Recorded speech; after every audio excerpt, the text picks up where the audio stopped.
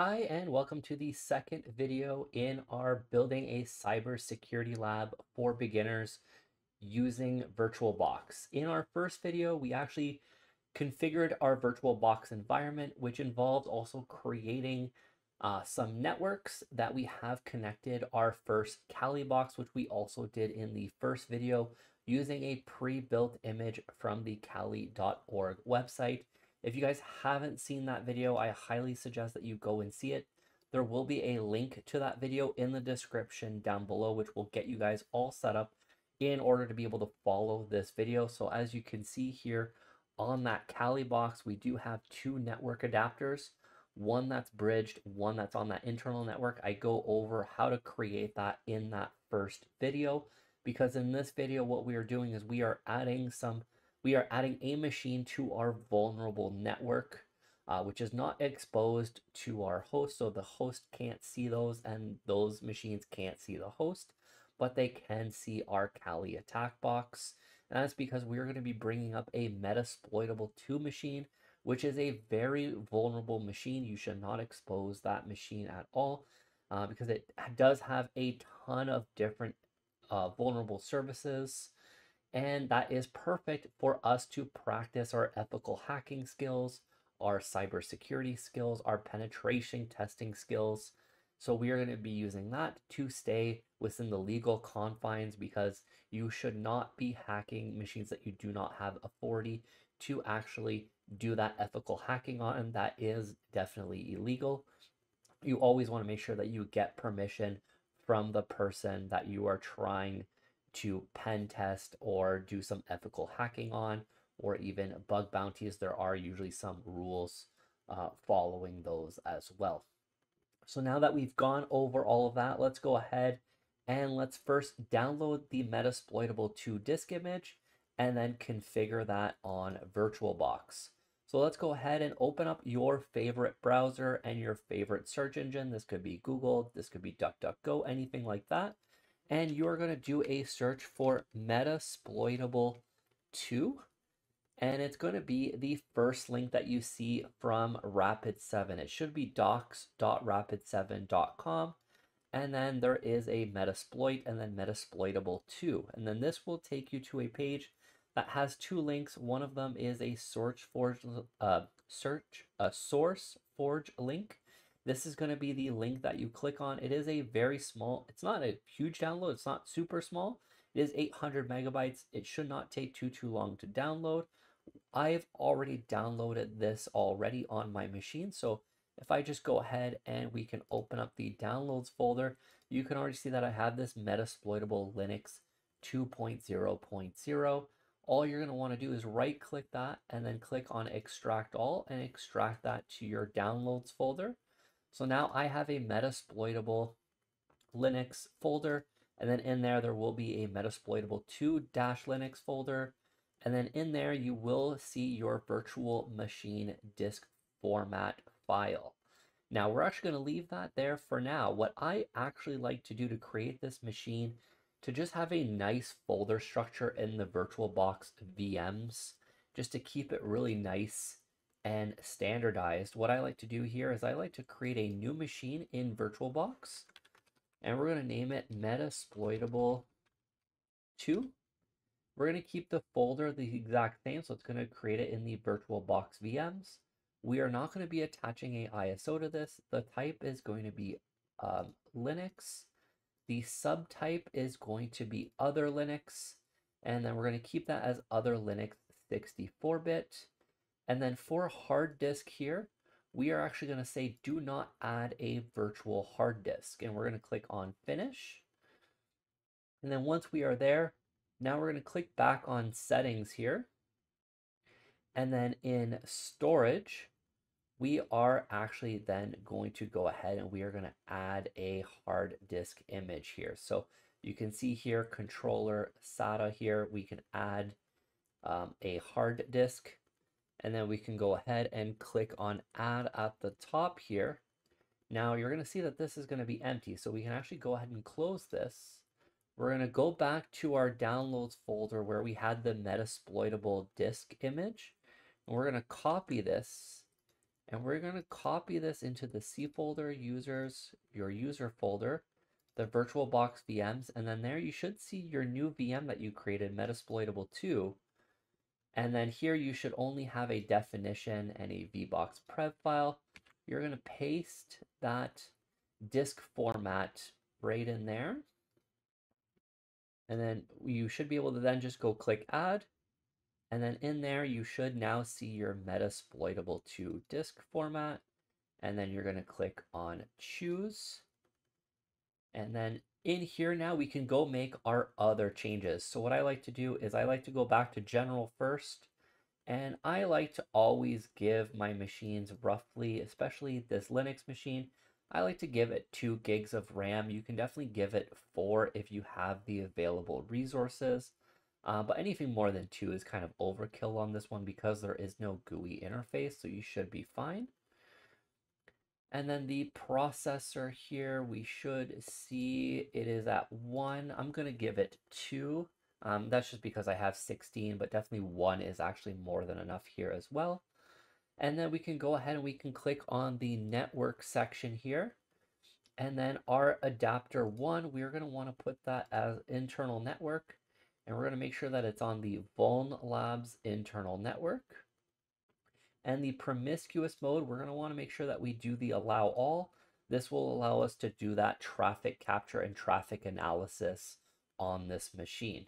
And then we're going to click on OK here. And then we should be able to click on start here. And this machine just takes up a little few seconds to boot up here. And then we should see it boot up pretty shortly here. Now this is one machine where you might get caught. If you click on it, you might lose your mouse. And we're going to see that in just a few seconds here. I'm going to give you guys a little example here. So now my mouse is gone. Oftentimes people panic in this situation because they think that they can't get out, and they will often just reboot their computer or do like an Alt F4. All you need to do is hit the control button on the right of your keyboard, and that will escape your mouse. So if you do accidentally click on it and you lose your mouse, the right control button on your keyboard will release that. Now to log into the Metasploitable machine, it's actually just right in the banner there. It is the MSF admin for both the username and the password here. So we can actually go ahead and log into it, and we can actually see that we do have everything there. And if you do an if config here, we can see here that our address is 172.30.1.25. And of course, we have our loopback address, but we do have this address here. So now on the host machine, if we actually just go ahead and test this out here, let me just open up this right here. And we do a ping to 172.30.1.25. We actually cannot communicate with that VM from our host machine, which is awesome. But if we go ahead and we go back into our Kali machine here, and we just put in the password that we changed on it, and we go ping 172.30. Ping 172.30.1.25, you're going to see that I can actually ping the Metasploitable 2 machine from my Kali box. And that is because the Kali machine is on those 2 networks, and the Metasploitable is only on the vulnerable network, which only the Kali machine has access, not the host machine. All right, and then you can even test it out real quick if we do an nmap and we do a SN just to ping all the available machines here, and we do it on that VulnLabs network, which for me is the 172.30.1.1/24. We can actually do see that we do get an nmap scan report for the host of 172.30.1.25 is actually up. So if we just did a nmap-s capital V and then that specific address here, 25, and we actually run that, we are going to get a full port scan of that host, and you're going to see that we do actually have a lot of services running, a lot of ports that are open, and some of them are pretty easy to expose, but we're going to be taking a look at that at a future video. This video was just to configure that, show you guys that we can get those two machines communicating and not communicating with the host machine as well, just to make sure that it is secured. So in the next video, we're actually going to be setting up the Metasploitable 3 machine, which is a Windows Server 2008. Now, the reason why I separated the setting up Metasploitable 2 and Metasploitable 3 is Metasploitable 3 does have quite a setup involving installing another piece of software. And oftentimes now when you go to set that up, there are often error messages, and I'm going to show you guys how to bypass all those error messages and get that machine up and running. And then we can actually start exploring configuring our own machine on this network in order to help us also secure it and monitor, so we can actually monitor our own ethical hacking and our own penetration tests to learn what that looks like in traffic analysis logs, to be able to also detect it maybe in our own home environments or our work environments, because the best way to learn how it looks like is to actually perform it and monitor it on a lab environment. So you're going to want to make sure to stay tuned for that. Also, if you guys want specific machines, you guys can let me know in the comment section down below, and we can add those to our cybersecurity lab, because I want this lab to also have a lot of input from you as the community, because I do have a lot of space on this new mini PC. So far, it's been holding up quite well. So we can definitely have a lot more machines on here running, and we can test different things out as well.